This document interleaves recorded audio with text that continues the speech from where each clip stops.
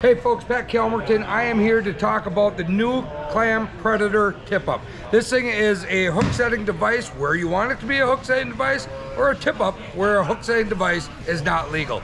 It's pretty cool. Watch this. All I'm going to do is come down, put it right here. The best part about this is when it's locked in, I can move it around. It's not going to snap up, hit me in the face, hit me in the thumb or anything else. So all I'm going to do is come up, put it behind. That right there is my trigger. If I want it less, I'm gonna go forward. If I want it more, I'm gonna go backward. So I'm gonna go less right here, and when it's going to be in the distance, I can take the flag and put it down like that. So the indicator, when I set that hook, now I'm fighting that fish. If for some reason you are in Minnesota or North Dakota where a hook setting device is not legal, you can still use this device by pulling these pins right here.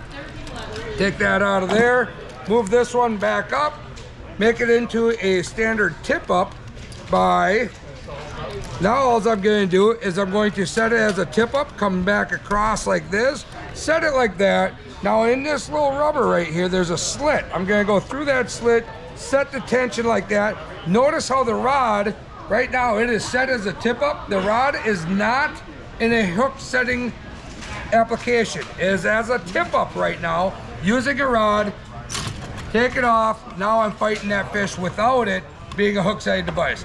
The new Clam Predator you can use in all 50 states, all depending on how the application goes.